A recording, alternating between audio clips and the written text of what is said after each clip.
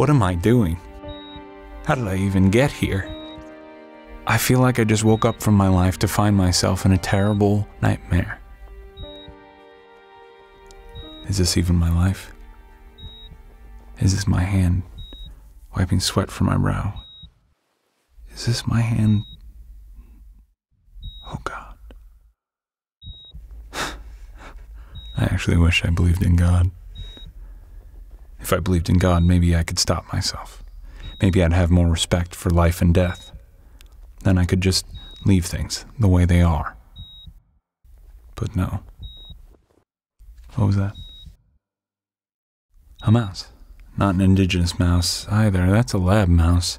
How'd you get out? I'll have to catch you soon. You won't last a day outside, out amongst the hungry cats of Buenos Aires.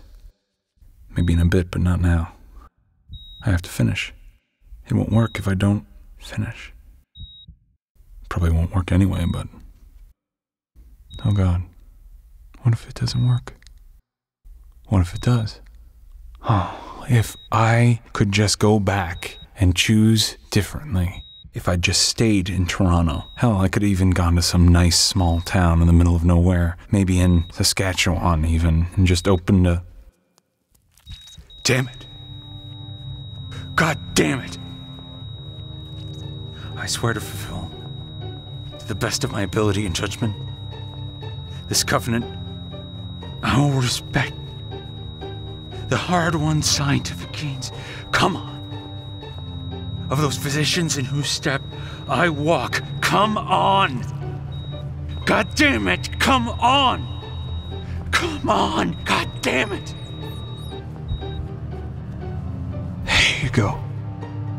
Come on now. There you go. You got it.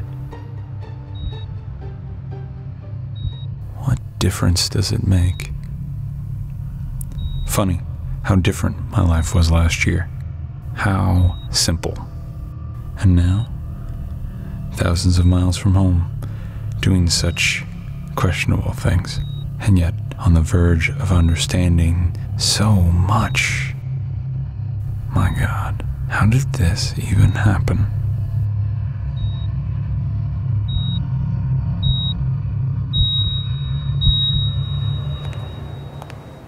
Where'd they go? Where'd who go? Oh, sorry, I was just thinking out loud. No need to apologize, Doctor. I'm sorry, do I know you? You know, if it weren't for the A's and the sorries, you guys would sound just like Americans. Hey, I didn't mean to offend you, son. You didn't offend me. I just am curious how you know I'm a doctor. Shit, kid. Only been a doctor for what, 10 minutes, and you're already using it like it's a middle name. I gotta go. Hey, hold on, Dr. Hines. So you do know me? Well, we've never met before, but I know a lot about you. I know you speak German, and you're a brand spanking new doctor. I know you're looking forward to practice, but what you really love is research. All right, so you're at the ceremony. You heard my speech. Look, I really gotta go. I'm supposed to be meeting my family right now. I know that, too. And I know where they're at. So let me speak my piece, and I'll bring you to them. Deal? And how do you know that? Hell, boy, I just saw them leave ahead of you. Saw where they went. Come on, I'll take you right to them. Just let me talk while we walk. Is it a deal? Fine. Deal. So, I came a long way to meet you, son. I work for a small, private, but very wealthy university in Buenos Aires. Now, I came because we're in a little bit of a pickle, and somebody with your very particular set of skills would be perfect to help us out of it. So you came to offer me a job? Well, hell, boy, you want to jump right into bed already? I'm sorry, it's just I'm late to see my family. I'm just messing with you. Hell, I appreciate that you want to get to the point. Yes, I did come to hire you. You see, a few days ago, one of our main researchers, an old-school German epidemiologist, passed away unexpectedly, and he kept a whole mess of notes, but they're all in German. We need them translated into English. Why don't you just get a translator? Well, to be frank, his lab is a little bit of a mess, and he just kind of kept his notes all over the place. Now, we can't tell what's an actual note and what's a shopping list, know what I mean? We need a doctor to figure it all out for us. Look, I'm not a housekeeper. And you would not be paid like one. That's the amount that we're willing to pay. Holy... wow. So you're interested? Yeah, I'm interested. I couldn't afford not to be. With that kind of money, I could pay off all my medical school debt in just over a year. Everything happened so quickly. It was just a blur, and then I was here. With the heat, and the humidity, and the noise. Welcome to Buenos Aires, Dr. Hines.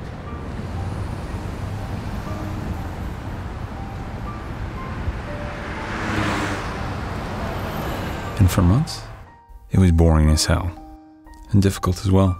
It turned out that the dead German epidemiologist, Dr. Hubert Weiss, was actually neither. The work was all virology, not epidemiology like the American told me. Of course, all that was a lie, too, but I didn't know that then. All I knew at the time was that I didn't know any more about virology than I did epidemiology. I mean, I'm a neurosurgeon. What the hell do I know about viruses and host defenses and the statistics of carriers or whatever? Truth is, I was just a grossly overpaid translator. But I wasn't complaining. Not for that kind of money. Just kind of bored.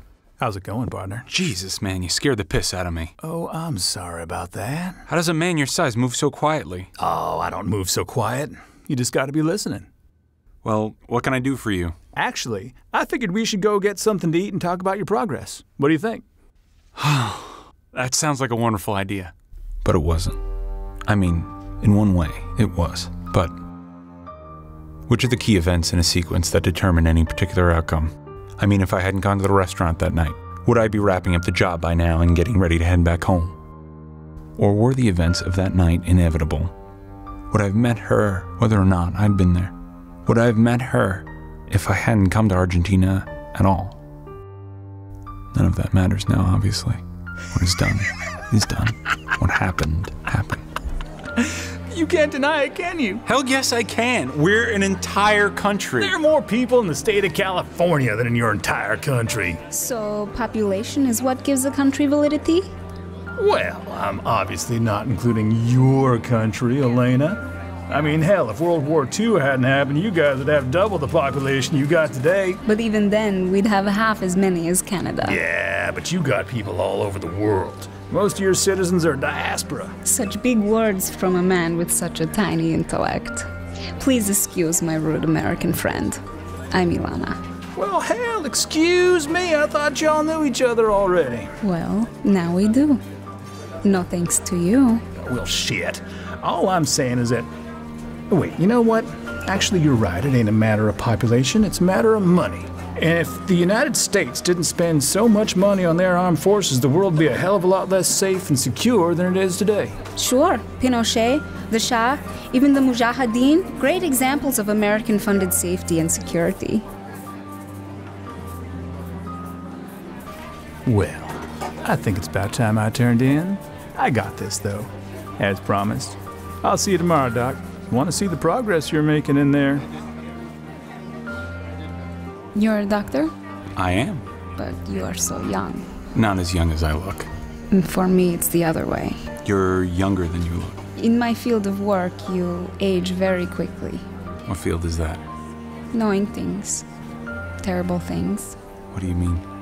If I told you, the knowledge would curse you just as it has me. I feel sometimes like I'm at the end of my life, as if I've lived so long and know so much that it would be nice to fall asleep one night and never wake up. Excuse me, doctor, I don't mean to be so morbid. No, it's fine. I mean, you say those things and I don't know, maybe it's just the wine, but I am so sorry. I wish I could help. I wish... Thank you, doctor. That's very sweet of you. But what is it? What happened? Can I help? Can I... No, thank you. But so many things happened. So long ago.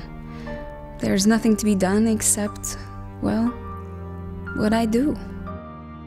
But thank you. You are very sweet. You are an interesting man, Dr. Albert. Sincere and sweet. Honest. I'm sorry, doctor. It's been a long day and I'm very tired. Could you take me home now? Sure, I can walk you home. No problem. I didn't ask you to walk me home. Oh. Sure. From then on, every moment I wasn't translating those horrible notebooks, if Elana was in town, we were together. Not that I had to be with her or anything, and not that she had to be with me. We just were. It's as if there had never been a time we weren't together. It was so easy and light and fun. And when she was out of town, which was about half the time, I just worked twice as much to make the time go quicker. Even though we didn't speak over the phone when she was out of town, I never worried about her. I wouldn't yearn any more for her than I would when I was with her. It was like she was with me always. We never spoke about our future together, but we knew. I still never learned what it was she did. I could tell it had something to do with the Israeli government and that it was probably at least a little bit dangerous. But she was so confident. It just never dawned on me that something bad might happen to her. Until it did. When I was about 80% done with the job, about 11 months in by then, Elana had been out of town for a few days, or so I thought. Put some clothes on. Something going on at the lab. So what's going on? Somebody's in there. How do you know? I was walking by and I saw them go in. Whoa, is that really necessary? Albert, we don't know what's in there. No, we kinda do. I'm only a few months away from finishing all the notebooks. Quiet. Look.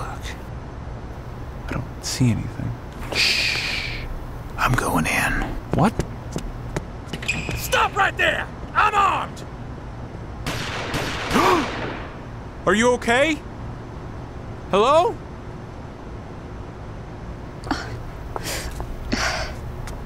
Elana. Albert, stop him! Where'd he go? Where'd he go, Albert? I think he went that way. Are you sure? Yeah.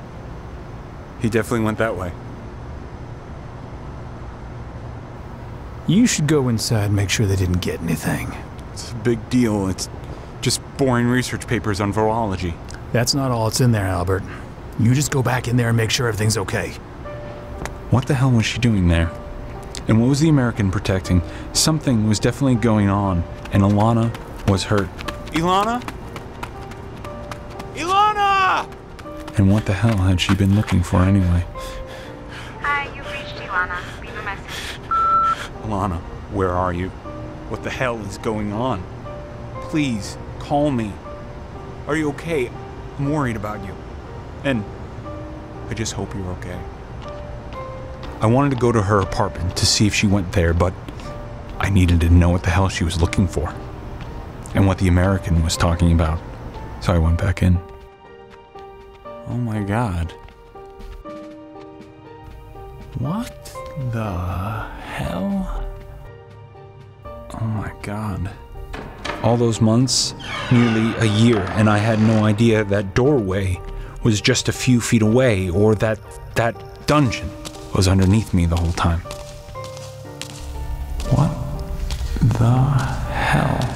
It smelled like death and filth, like rot, and I couldn't figure out what was causing the horrible stench. Until I found them. Oh my god. Hello? Are you okay? Hello? Jesus. Christ, are you guys okay? They didn't even seem to realize I was there. They didn't seem conscious at all. And then I realized that the doctor died nearly a year ago, and these guys have been down here that whole time. How the hell did they survive here so long? Nobody to get them water or food. Holy shit! Klaus Werner? Which of the events that brought me there could I have skipped to avoid being in that situation? And if I hadn't come to Argentina at all, would Elana have seduced whomever else they sent?